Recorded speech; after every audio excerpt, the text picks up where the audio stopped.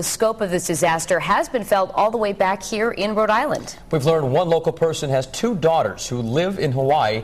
Eyewitness News reporter Sean Daly spoke to him a short time ago. He continues our in-depth coverage of this breaking news live in Newport with the East Bay Mobile Newsroom. Sean.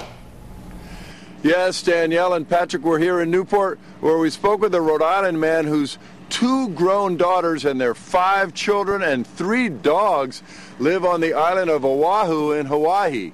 You may recognize him. He ran for governor last year. His name is John Robitaille. I'm concerned about my kids and my grandkids, but they're smart.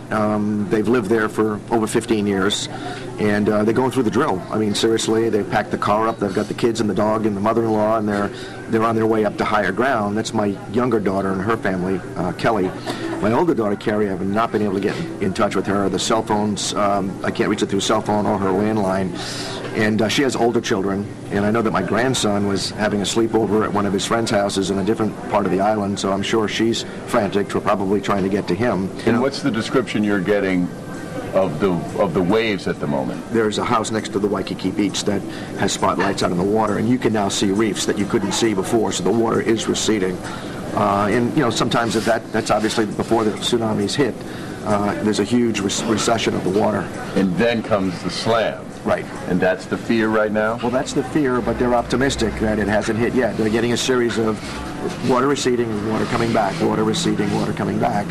And as my my daughter's mother-in-law said, as Jan said, the first wave isn't always the worst wave, so they could be in this situation of let's wait and see for hours until this thing is, the all clear is sounded. My daughters live in a section of Hawaii, on Oahu, called Hawaii Kai, which is very close to Waikiki, and they know they're in the lowlands, they're near the water, so hopefully my older daughter, her 3 kids, the dogs, are all safe somewhere. We just haven't been able to contact them.